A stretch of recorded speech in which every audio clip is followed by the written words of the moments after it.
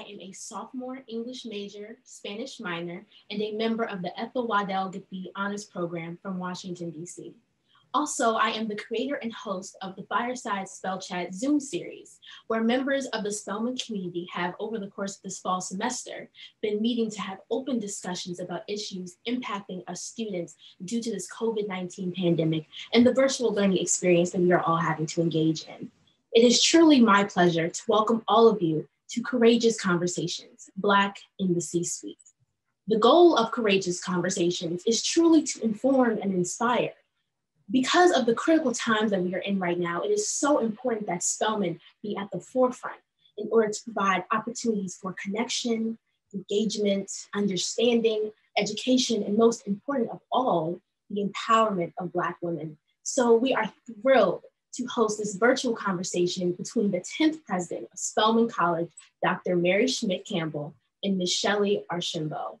Ms. Archambeau, on behalf of the entire Spelman community and all of the Spelman students, I want to thank you for your gift of your book, Unapologetically Ambitious, Take Risks, Break Barriers, and Create Success on Your Own Terms. And I was reading and I was looking through some podcasts to get a sense of what I would be reading as I prepare to read your book. And I heard something that was so fascinating to me that it really was just memorable. You spoke on creating a life plan, how you knew what you wanted to do. You figured out what had to be true in order for you to occupy that space. What was the path? What knowledge do you need? What skills do you need? And ultimately, how do you make that true for yourself? How do you make those ambitions and those dreams that you have come true? And you spoke about making choices every day, conscious choices in order to make what you wanted to happen come true. And even if it doesn't happen every time, you recognize that just that preparation that you're doing will prepare you for those opportunities that are going to happen, that is meant for your life. And that just stuck out to me. And I think that's so powerful of a message. And I'm so looking forward to getting that all throughout this book.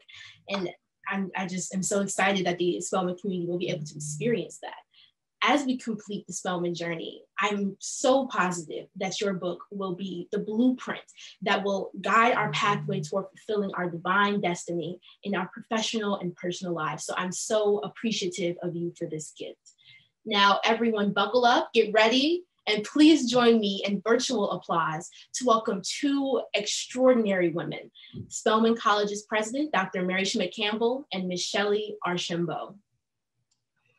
Chandler, thank you so much for that very generous introduction. And thank you for your leadership with the Fireside Chats. I've had an opportunity to tune in to one of them, and they are so helpful for everyone in the Spelman community. So thank you.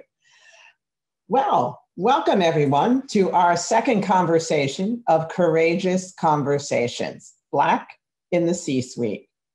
I'm going to begin by thanking UPS, who's been the sponsor of these conversations and made it possible for us to send every single Spelman student one of Shellye Archambeau's book, and to thank Shellye Archambeau, who made those books available to us. So thank you. We'll have everybody busy reading during the holiday break. So the holidays are coming up. Our final exam period is over on Friday. So how's everybody doing? Let me know in the chat how everybody is doing, because we really enjoy having all of you here. I understand that there are close to 500 registrants, so we're delighted that all of you have decided to join us this afternoon. After I have my conversation with our guest, we're going to open up the floor for Q&A, so please get your questions ready so you can become part of the conversation as well. This afternoon, I have the pleasure of having a conversation with Shellye Archambeau, the former CEO of MetricStream. Reid Hoffman, the co-founder and former executive chairman of LinkedIn, described her as the woman who pulled off the most incredible Silicon Valley turnaround you've never heard of. In addition to being a successful CEO, Ms. Archambeau is also a successful corporate director. She currently sits on the boards of Nordstrom, Verizon, Roper Technologies, and Okta. She advises the Royal Bank of Canada, Capital Markets, and Forbes Ignite, as well as a number of growing startups. She is regularly named on Who's Who's list in technology and is the protagonist of a Harvard Business School case study, Becoming a CEO. Most recently, as Chandler informed us, she is the author of, and I love the whole title, Unapologetically Ambitious, Take Risks, Break Barriers, and Create Success on Your Own Terms. This book was written to inspire and provide the tools to enable women to fight the battles they will inevitably encounter, make the trade-offs they will inevitably have to make, and create the real life that they want for themselves and their families. In her spare time, she's a Forbes contributor, runs a gourmet dinner club, and writes a blog that provides career advice, insight, and other musings from her career. And we at Spelman are so delighted to welcome her because she is the mother of a Spelman alumna, Kethlyn White, class of 2007, a co-founder of a not-for-profit, Can We Do It, a leader following in her mother's footsteps. Welcome, Shellye. Well, thank you very much. It's wonderful to be here, Mary. Good to have you. Now, Shellye, when very often when someone looks at the biography of someone like yourself who is so accomplished, and we see how you go from one position to the next and ascend in the world, it looks like it's a straightforward trajectory, logical ascension. But reading your book, you make it very clear that there are very real hurdles along the way. And I especially liked how you described some of the hurdles you encountered, some of the racial hurdles you encountered during your childhood. You grew up in Washington, D.C. and other places, but share with us some of the hurdles you encountered and some of the ways that you figured your way over or through those hurdles.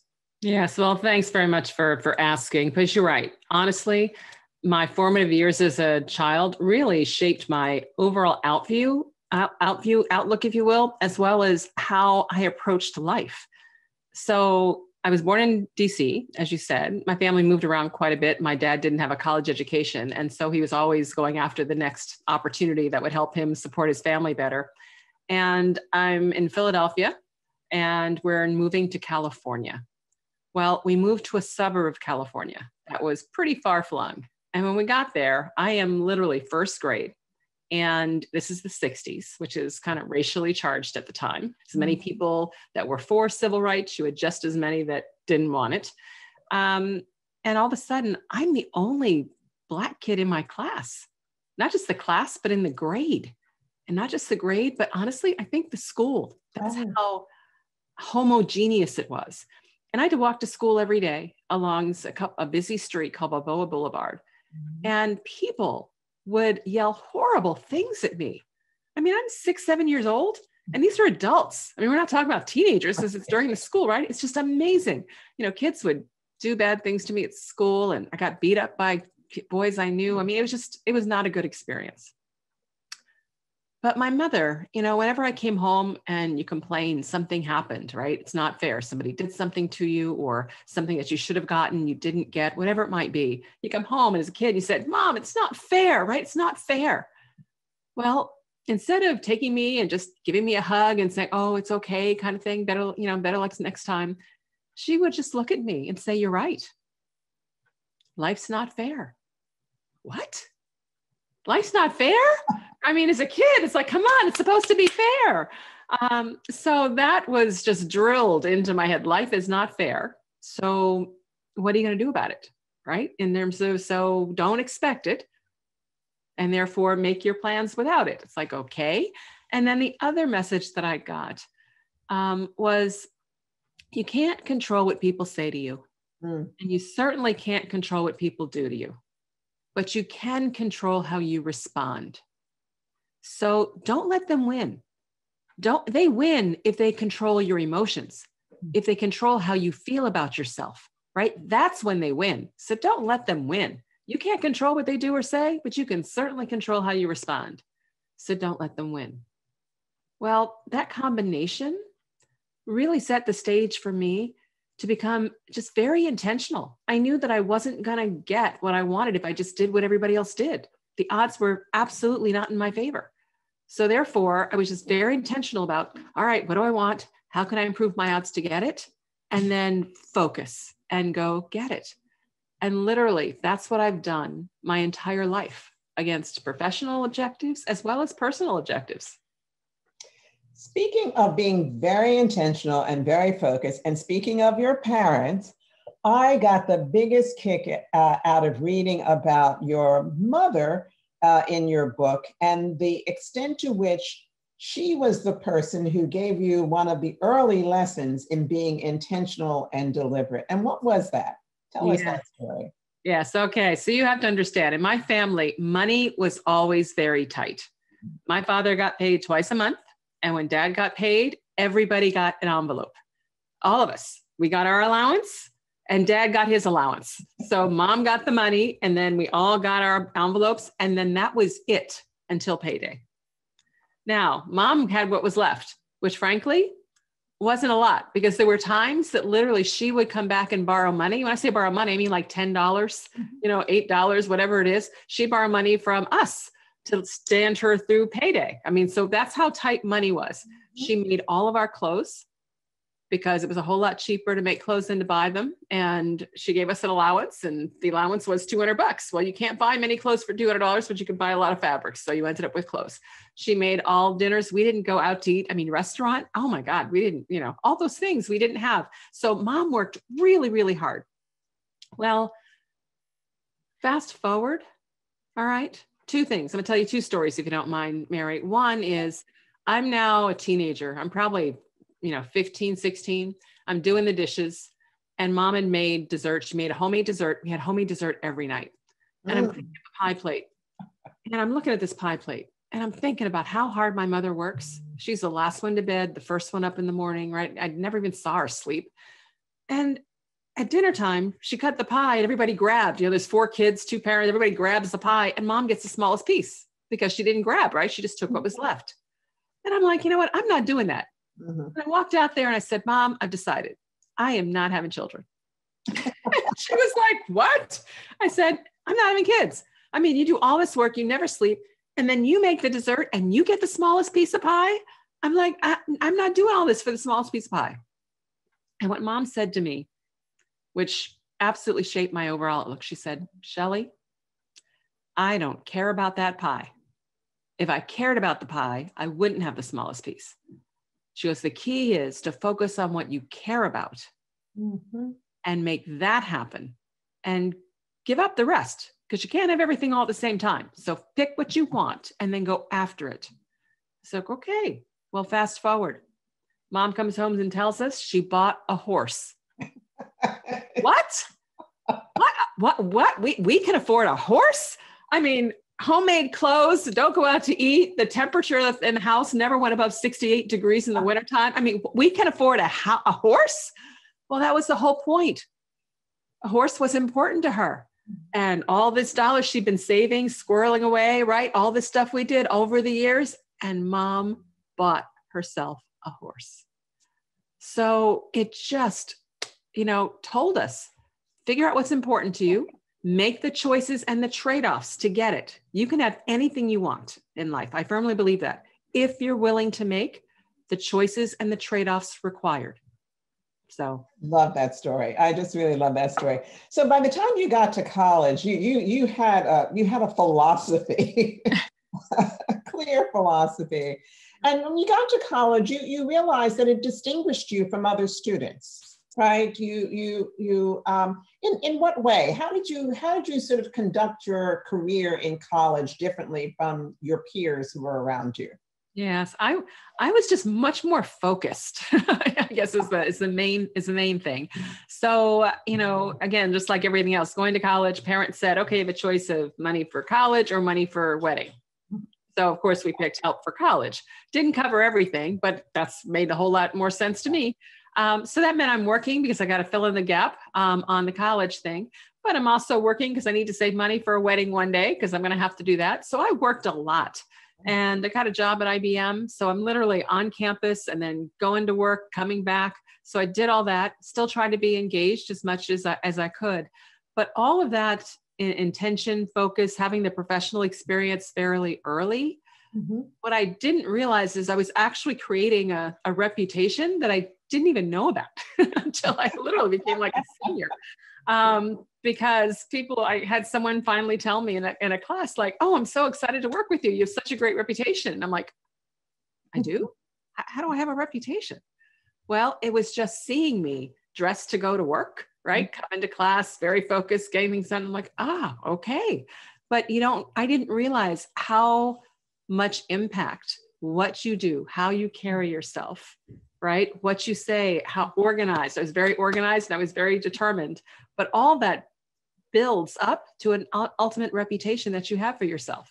So realize everything you do builds your reputation, good and bad. There you go.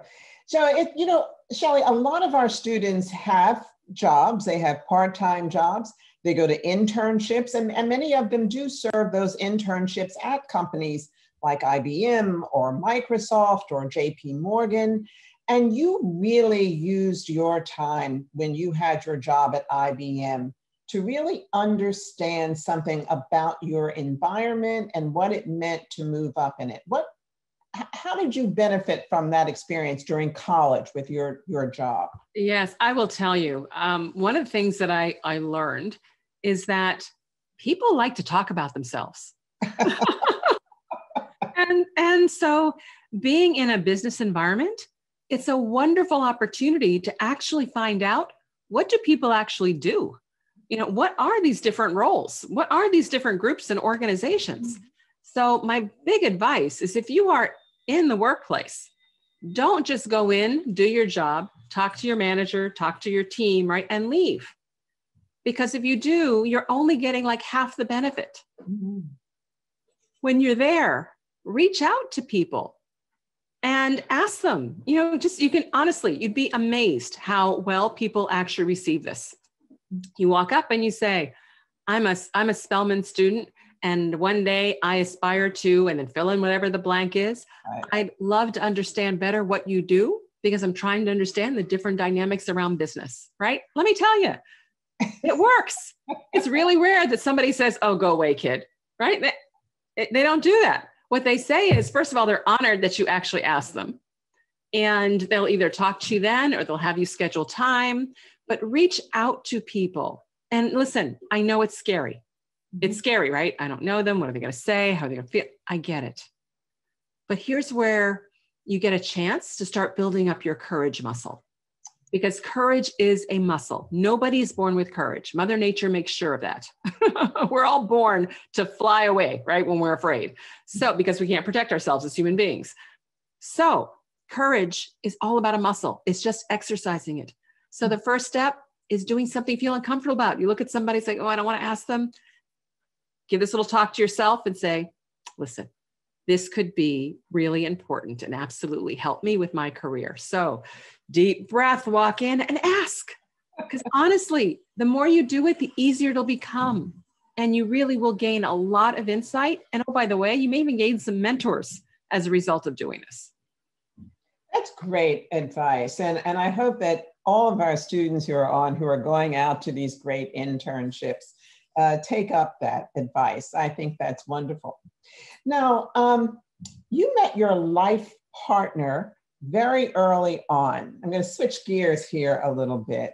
And you seem to know very clearly, before even you got engaged with him, what you wanted from a life partner.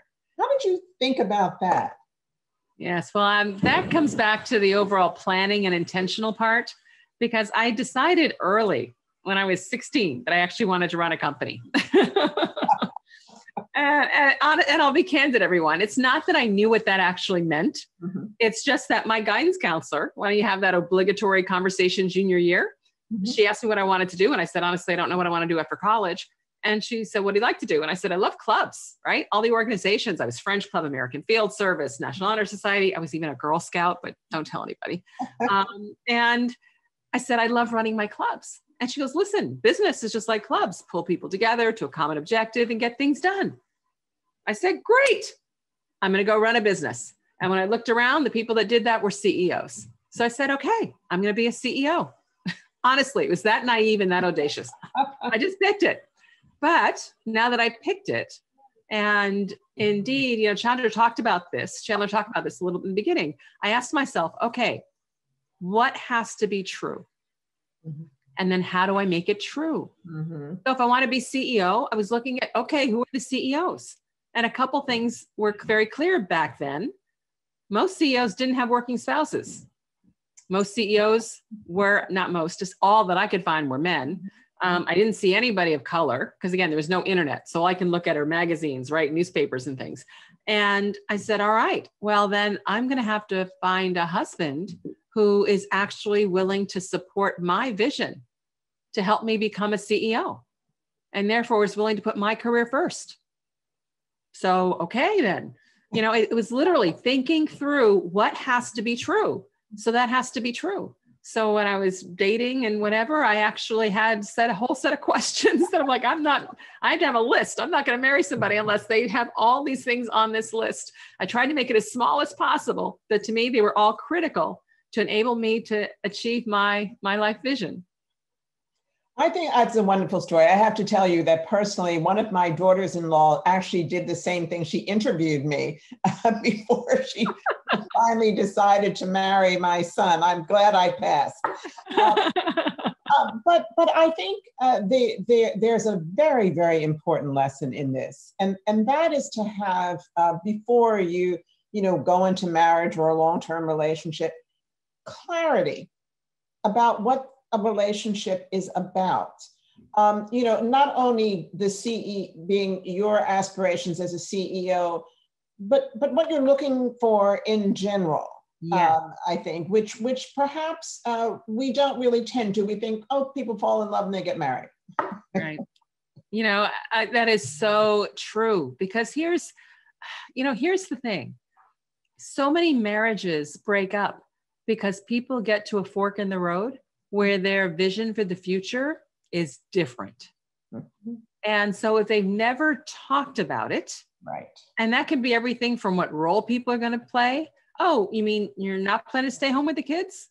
Or, oh, you're not going to be the one responsible for this? Or, oh, I mean, all these oh things. Oh, you mean you expect that I'm going to move with you all over the place? I mean, whatever it happens to be. It's so important to talk about these things so that you can, again, it's all about improving your odds, right. Improving your odds for success. Like one of the items on my list, Mary, my husband had to be able to cook. Now, why did I pick that? Because I'm a good cook. I picked that because I didn't want to be the only cook. Right. Right. And so it's things, it's just, I wanted somebody cleaned up after themselves, right? Who actually was a clean person. There were very simple things that I'm like, okay, I've kind of got this list. So I think it's important to actually have those conversations, because then when you come to the hard decisions, you have already created the joint framework for how you make those decisions. So it makes it so much easier. I think one of the things that perhaps may surprise people when they read your book is that, we always hear the phrase work-life balance. And we think that part of that discussion and that, figuring out who's going to do what in a relationship is about work-life balance. But you're very clear in your book to counsel against believing that we can get to this point of work-life balance. Talk to us a little bit about that. Yeah, I'm glad you asked me, because I have to tell you, I hate the term work-life balance. All right, now let me explain why I hate it. What is a balance? Okay, ladies, a balance is a fixed structure, right? Kind of got a pole, bar, 2 weights on each side, and the weights are even at all times in order to be in balance, right? Well, it's fixed.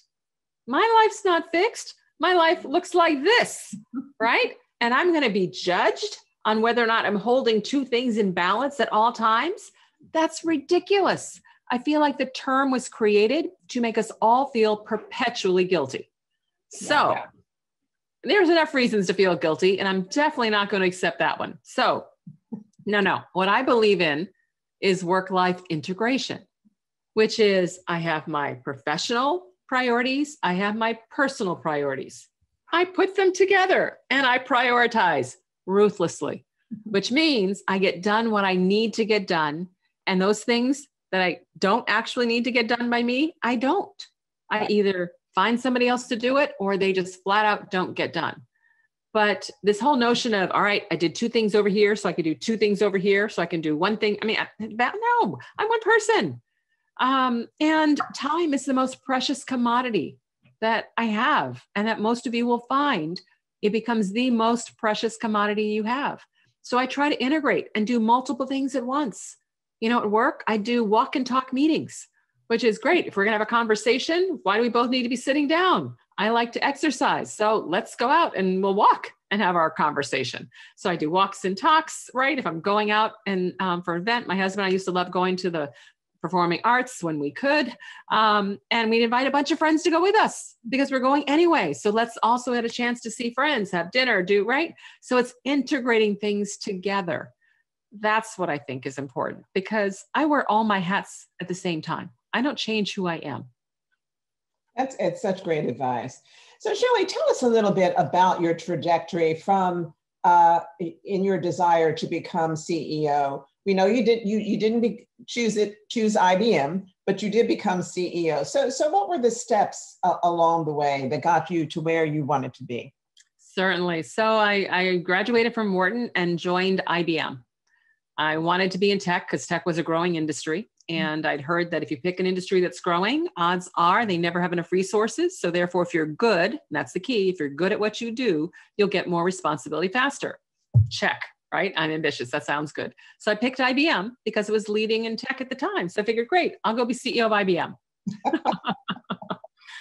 And I did my research, Mary. So it turned out every single CEO started out in sales. So I started out in sales. Even though people thought I was crazy. You don't come out of Wharton and go to sales. You become an investment banker or a P&G product manager or an international finance person, right? Or something. I mean, you sell computers, but that looked like the path to power. And I believe in finding the current. So I did sales. And then literally I spent 14 years moving up the ladder at IBM. And I actually did well. You know, my last job was actually over in Asia Pacific. I was running a multi-billion-dollar division for IBM based out of Japan. And my boss reported to Luke Gerstner, the CEO. Wow. There wasn't anybody in the company that looked like me, higher than me. I had been the youngest Black named as an executive. I was the first female African-American set overseas. I mean, so I was on that quote fast track, but it wasn't clear to me based upon a number of things that went on that I was actually going to get a shot to truly compete for the CEO job. And as comfortable and as much as I liked IBM, which I did, I mean, I was pretty much raised there. The CEO goal was more important. So I ended up leaving IBM. And ultimately, after a stint with Blockbuster.com as president in the late 90s, I worked my way to Silicon Valley, where I was the chief marketing officer and EVP of sales for 2 public companies, and then got my opportunity to become CEO of a company named Zaplet, which became MetricStream. And over the course of almost 15 years, built it into a global market leader in governance, risk, and compliance software. So tell us a little bit about what MetricStream does. It creates compliance software, right? Yeah, so basically what it does is companies have to comply with a lot of rules and regulations, right, requirements. And we provide software that helps them ensure that they're actually in compliance and prove it when regulators, inspectors, whoever it is shows up. But we also help them manage risk. The companies have risk registers, risk profiles. They look at their risk across all sides, their financial risks, their operational risks, right? Supplier risks, headcount risks, all kinds of risk. We create software that allows them to put all that together and manage the whole risk management process. So that was the software that we create and that they still do. MetricStream's still out there and doing well. Oh, that's great. That's great to hear. I'm going to remind everyone now that they should be starting to populate the chat with their questions because we're going to come to you in about 10 or 15 minutes and begin taking questions from the audience as well. So don't forget to ask your questions. So along the way, what I love also about the book is that you offer some real tidbits and advice, which I think are useful for our students now as well as when they go out into the world. So one of the things that you say is you have to own your career. What do you mean by you have to own your career? Yes. This is really, really important. Many times when we get started, we get the first job, we show up at work, we're working hard, and we're waiting for somebody to pick us for the next opportunity, for the promotion, for a special project, for whatever it is. Well, I'm here to tell you, if you wait for others to decide what you should go do, you're not really owning your career. Mm-hmm. All right. It's so important to be intentional. If there are things that you want to accomplish with your overall career, because at the end of the day, nobody can optimize for you better than you can. So own your career. The analogy I like to use, Mary, is you would never spend a couple of $1,000s for an airline ticket. Pack your bags, clear your calendar, hold your mail, put your puppy in the kennel, do all that stuff. And then get to the airport, get on the plane, buckle in, and look at the pilot. So where are we going anyway? Right? Ludicrous. Everyone's like, of course not. But you know what? We do it all the time with our career. We spend thousands, if not tens, if not hundreds of thousands of dollars on our education, on conferences, on exec ed, on the whole bit. And then we go to work and let our boss tell us what's next. Let our mentor tell us what we should do. It's important to get input. Absolutely. Mm-hmm. But you need to take ownership for your career so that you don't wake up and you're 40 years old and you look around like, gosh, I'm just not where I thought I would be. Right. I call that the sleeping beauty phenomenon.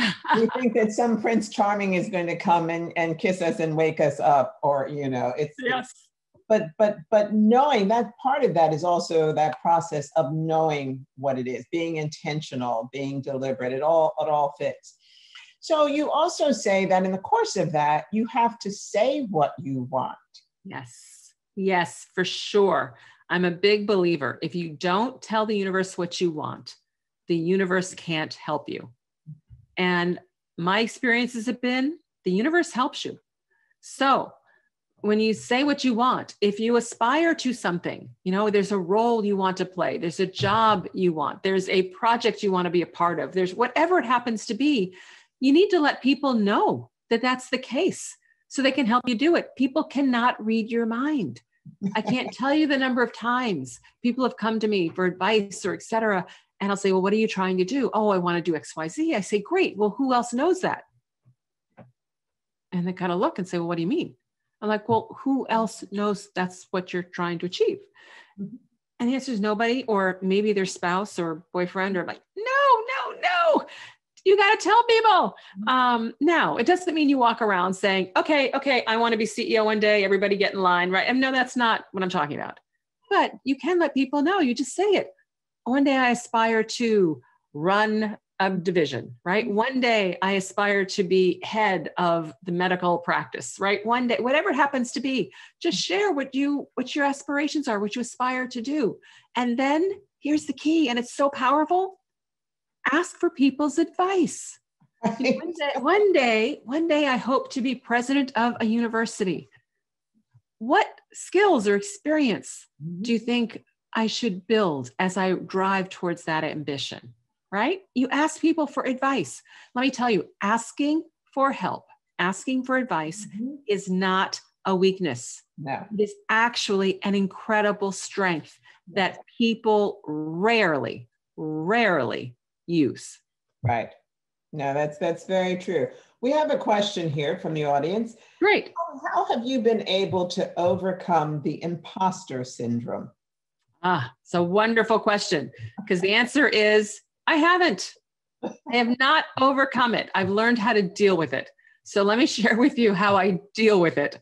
And when I say that, people are probably thinking, oh, she's not telling the truth. Oh, no, I'm totally telling the truth. I had the imposter syndrome most recently when I got named to the Verizon board of directors. So here I am being named to Verizon board. I'm all excited. Go to my first meeting. Now I've been a CEO at that point for a decade. I'd served on public boards for 8 years. I mean, this was like a lot of brand new thing for me, right? But just I'm getting ready to walk in, I'd look around, I'm like, what makes you think, the little voice, right? What makes you think you can stand toe to toe with the CEO of Walgreens? Why do you think the Secretary of Transportation is going to listen to you? Why do you think, right? Oh, and I'm like, are you kidding me? Right? Are you kidding me? Imposter syndrome, sneaking back up still. So here's how I deal with that little voice. Number one, and I actually did the research on this. Most people suffer from imposter syndrome. Women more so than men, and women of color the most. Now, what does that tell you? That tells you it's in the environment. Right. It's not real. It's not you. It is environmental. And I think it's because we live in such a judgmental world. So realize this little voice, well, it's kind of like TV. It sounds real. It looks real. It can even feel real at times. It's not real. This little voice, it is not real. So just slap it away. Now, if you can't slap it away, then typically you feel it because you've gotten a new opportunity. Somebody has asked you to join a meeting, to take a new job, to whatever. And you're thinking, oh my God, I don't know if I can. Did I write that little voice is coming? Well, listen, if they asked you, if they invited you, if they offered something to you, then they believe that you can do it. Right. So if you can't believe in yourself, believe them. Okay. That doesn't work. Fake it. Fake it. Act like you know what you are doing, because eventually you will. You always do. So those are my 3 steps. And by the way, if all those things are still not working for you, then that's when you call up your cheerleader. And I mean cheerleader. Rah, go, Mary, go, Chandler, go, Susan, right? It is the person in your life or people who remind you how good and capable you are.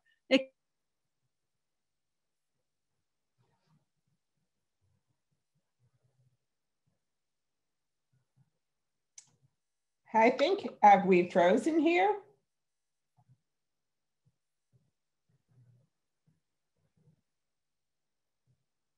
I think we may have frozen.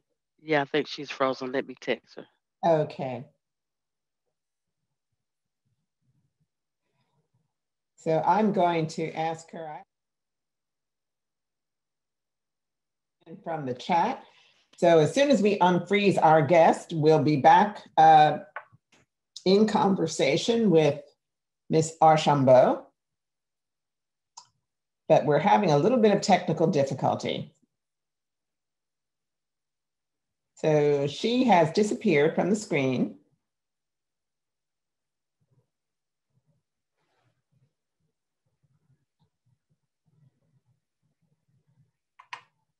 And we'll wait.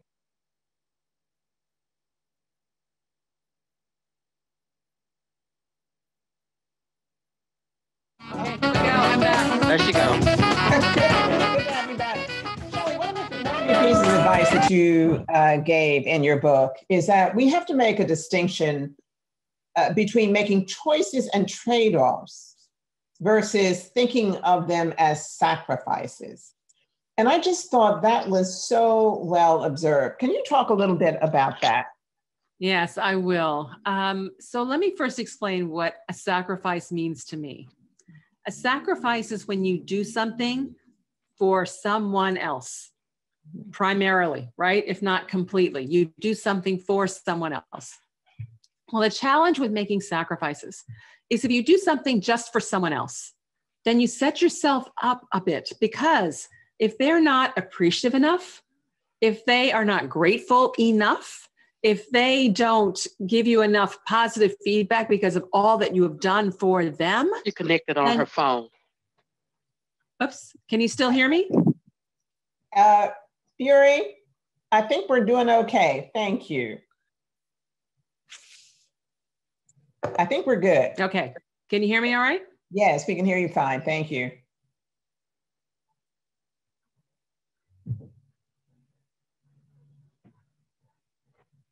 No, shucks. We got you straight. This is what happened before. The internet keeps going out.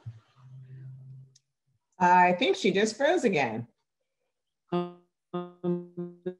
Yes, so I know she was trying on her phone. Oh, okay. Okay, I'm trying to cellular.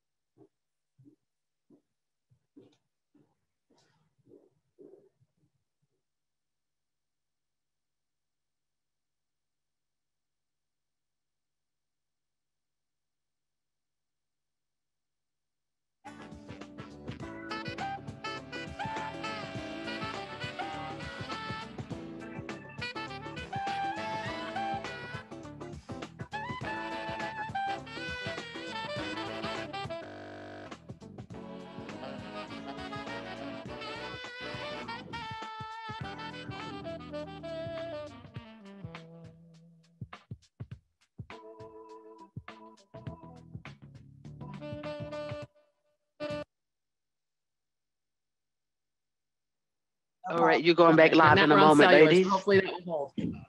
You're live. Okay. Thank you. Thank you so much for, we corrected the technical difficulty and we have Shellye Archambeau back with us. So you were talking to us about making choices and trade-offs versus sacrifices. Right. So let me go back to define, and thank you very much for your patience, everyone. There's a storm. So sacrifice, it's something that you do completely for someone else.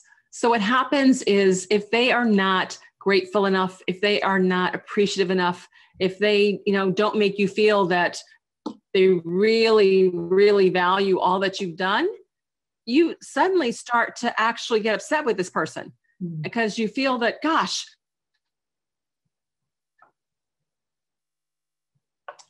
Oh my, I'm not. Hey, all that I've done for them, right? For you versus, are we still gone? You're back on. Are you still not able to hear me?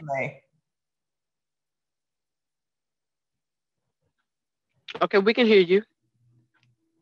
Oh, you can hear me. I'm so disappointed, everyone. Thank you so much for your patience. But bottom line on this, by making choices instead of sacrifices, you get to retain your power because you are making them. And by making them, you're doing them actually for you versus for someone else. So anything that you do now, it doesn't mean it's not helping someone else, right? And it's not support, absolutely. But you are the one that is making the decision and you own it.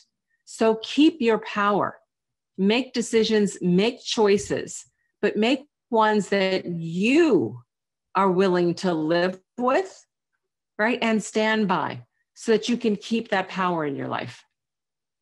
Thank you. Shellye, we have a couple of questions that ask about, one asked about a humanities major who may want to go into tech, and a related question about that says, what if you get into a job situation and you don't have exactly the right qualifications? So those two answers, what do if our humanities students want to go into the tech world as you did, and they get there and they don't have exactly the right qualifications, what kind of advice do you give them so that they can move up in the company? Certainly. So first of all, humanity majors, in tech, they have all kinds of roles that are out there. So totally go into tech if you're in humanities. I wasn't a computer science. I told you I was a business major. So when you get there, if you find skills that you need and you don't have, go get them. Let me give you a real life example. Here I am at IBM. I want to be the CEO. So I watch all the executives. And you know what? They're all really good speakers. I wasn't at the time. Oh my gosh. If I had to give a speech to a group, I was so nervous. I would shake, right? At times. And I'm thinking, I have to figure out how to fix this. Otherwise, forget CEO. I'm not even going to make it to executive. So literally, I joined Toastmasters. And twice a week, I went, I practiced, I spoke, I got feedback, right? So there isn't a skill out there, and there's all different ways. There's self-taught things, there's courses, there's books. So do not let the fact that you don't have a skill hold you back, because you're smart. You can learn anything you set your mind to.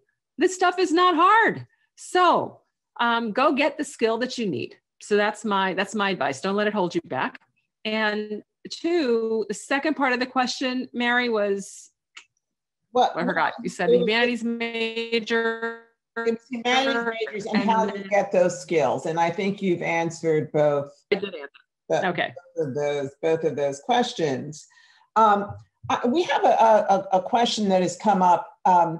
You come to work every day, and you bring that confidence in. And yet you experience microaggressions from peers, especially leadership in predominantly white corporate environments. And so the question has to do with, how do you manage those microaggressions? The same way you had to manage the racial hurdles when you were a child.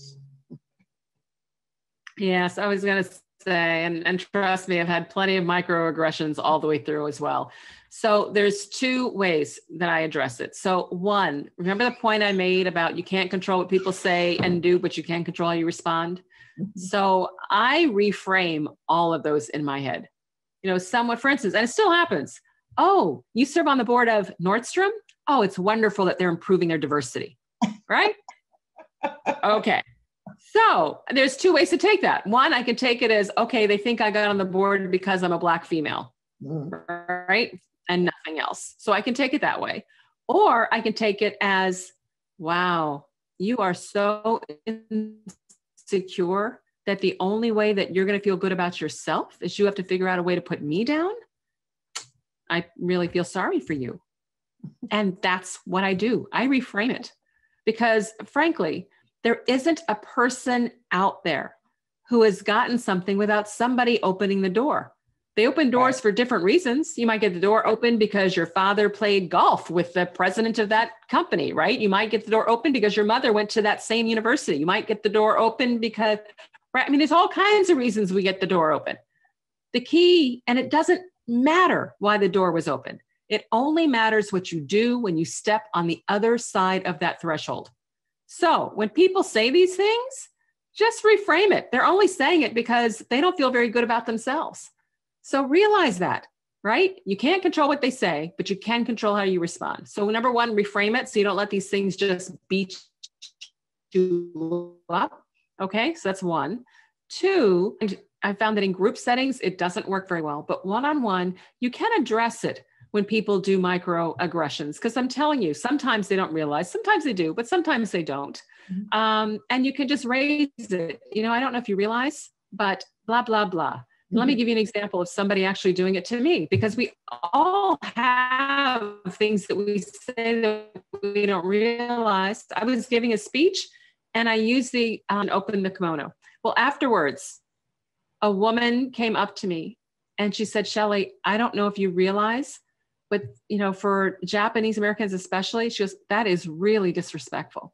And I went, whoa, I hadn't thought about it before. It was just kind of in my vernacular because I'd heard it and right expression.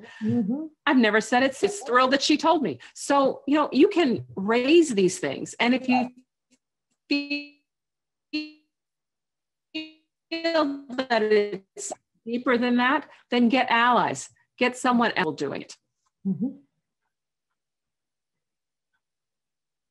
Yes, no, I, you know, you mentioned, you know, somebody has to open a door for you. And that reminds me of another piece of advice that you give, and that is spend time strengthening your networks and understanding, I think, what makes up a network in the first place and how do I strengthen it, I think is advice our students would want to know as well.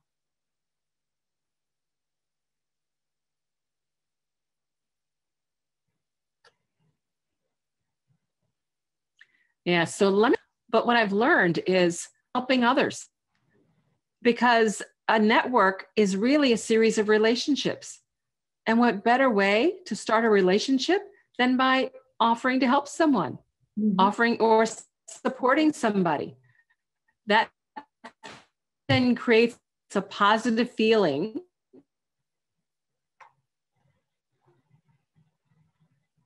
about you to them. It establishes almost the first leg, right? They'll either help you back or at least, right? If it's not return the favor, but again, think highly of you and give you a chance to actually interact. I'm a giver, helper anyway. And so this ended up working very well for me. But I would tell you, offering to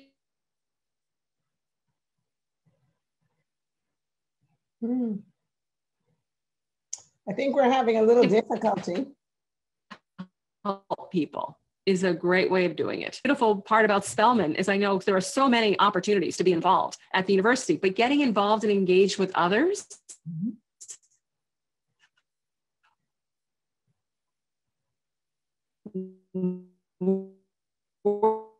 working towards something in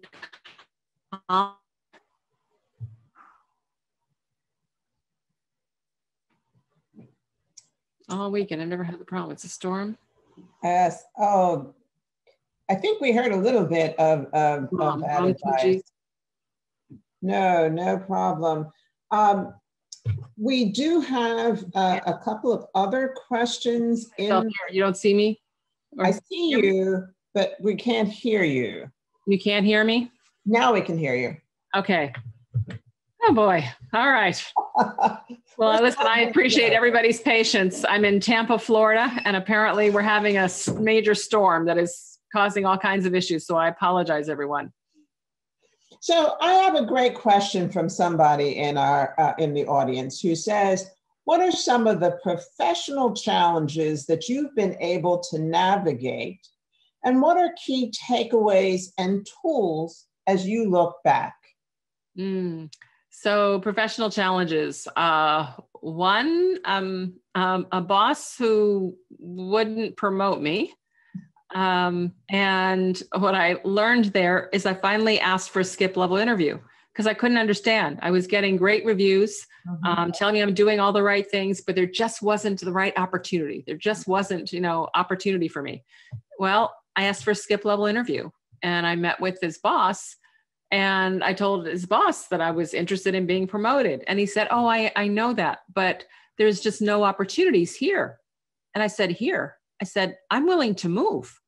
And he said, oh, I didn't know that. Now, again, back to a conversation we were having before, Mary, but they didn't ask me, right? If I was willing. They just assumed because my husband at the time was also working, I'm working, that I couldn't move. And therefore, they weren't giving me opportunities. So it's important if you feel you get stuck. What I learned from that is you have to make sure that multiple people know, not just your immediate supervisor, what it is that you want to do. And they also need to know what you are willing to do so that they don't make assumptions about you that may not be true and hold you back. So that's one. Another is, oh my goodness, a boss who, frankly, we went through a tough period where he wasn't showing a lot of leadership. We had spent months putting together a new budget. He had told us that we were going to get some investment. His boss had promised him. And so we worked on all this stuff. Bottom line is he came back into the room after the budget meeting and said, we didn't get it. My boss let me down. She didn't, blah, blah, blah, blah, blah, blah. And it was all this negativity. And all of a sudden everybody's like, oh, all these months of work and it's all wasted and everybody's all down. And I'm like, wait a minute now. We can't leave this meeting being down because all of our teams are going to be down if they think we're down. So I literally was like, listen, we still have the money we had. We just didn't get an increase. Let's figure out a plan. Bottom line, what I learned from that is it doesn't matter what your role is. Right. Leadership. Right. Leadership is how you act. It's not your role. So you can always be a leader, even when people who, quote, should be leaders around you are not. That's wonderful. So we have another question from our Spelman alumna and former IBMer who is now a tech entrepreneur. Right. Who wants to see more people like her, entrepreneurs in tech, as makers and founders in the apprenticeship and incubation programs. So what can you suggest to create entrepreneurs? And I thought it was quite wonderful that, in fact, your daughter is an entrepreneur. She founded an organization. Indeed, indeed. So, my big advice is, number one, I'm thrilled that you're doing it. If you have a passion and there's a business you want to build, go for it. But then here's also, reach out to others that have done it, right? Reach out to others that have done it, to get introductions to people that supported them, back to getting people to open doors for you, right? All those things. What do we need to do to see more people in the incubators and in the whole bit? Frankly, we need to flood them. And when I say flood them, meaning if we can fill that pipeline, right, with even more people that are saying, hey, I'm ready to do this, ready to do this, ready to do this, by sheer numbers, we will also become, right, more likely to indeed get selected. And by talking to people who have done it before and been successful, we'll learn. Right. So the key is all of this is learning. So the more you can learn by talking to people who are doing what you plan to do or what you're trying to do, whether it's an entrepreneur or a professional, then you can start out on first base instead of home plate, right? So seek out people who've done what you're trying to do and learn from them. Yes, and in your book, you talk about lifelong learning, that you never stop. No, it's so true. If you stop learning, then you stop growing. And if you stop growing, there's no way in the world you're going to be able to continue to make greater and greater impacts. So you are always, always learning, because the world doesn't stand still and you've got to stay relevant. Right. And I think for those entrepreneurs also, if you're in a big corporation, there are lots of things to learn there that you can then take outside if you're going to start up your own business. A lot of practices and protocols and management tips to learn. So it can be kind of a learning environment to prepare you for your entrepreneurship. Absolutely correct. Absolutely correct. Well, Shellye, this has been just wonderful. Are there any last words of advice that you'd like to give to our students and to the many professionals and alumni? I understand there are lots of alumni who are on this call as well, that you'd like to share. We're also going to tell everybody they have to read the book, but any advice to get us started? Yes, my big advice is, you get started in your careers, make sure people know what you do. And you might say, what are you talking about? Well, don't just leave it as a title. When people say, what do you do? Don't say, oh, I'm manager of operations for XYZ company. Because you know what? That doesn't tell them anything. As much as we fight for titles, they're pretty meaningless, because every company has a different definition of the role than any other company. Even within the same company, different divisions can have different definitions of the role. So take the time, 20 seconds, to say, oh, I'm the manager of operations. I'm responsible for customer implementations in our Western region, right? Why do you say that? Because now people know what your skills are. Right. Oh, customer facing, right? You manage a region, right? So that's a set of people. You obviously have some process knowledge, right? I mean, because if you're managing implementations, that's process. I mean, you can suddenly, because of what you described, they walk away knowing that you have 4 or 5 key skills. Why is that important? Because they may hear of opportunities where your skills are valuable and therefore be able to pull you into those things. So make sure people know what you do. So many times that just doesn't happen. And that's really the first step to trying to improve your odds, right, for getting opportunities. And then the last thing I'll leave you with is, 1, thank you for your patience because of my technical challenges. But 2, if anything that I've said has been helpful or inspirational, I'd really appreciate it if you actually get out on social media and just post something about it. I'm trying to market a book during COVID. It was really hard. And so I appreciate any help that you can provide, and just tag me. Well, Shellye, thank you so much. It's been a delight. I'm sure that everyone in our audience has enjoyed this as much as I have. And as I say to everybody, as you are going off to your Thanksgiving holidays and hopefully staying safe, be well and keep the faith. Thank you.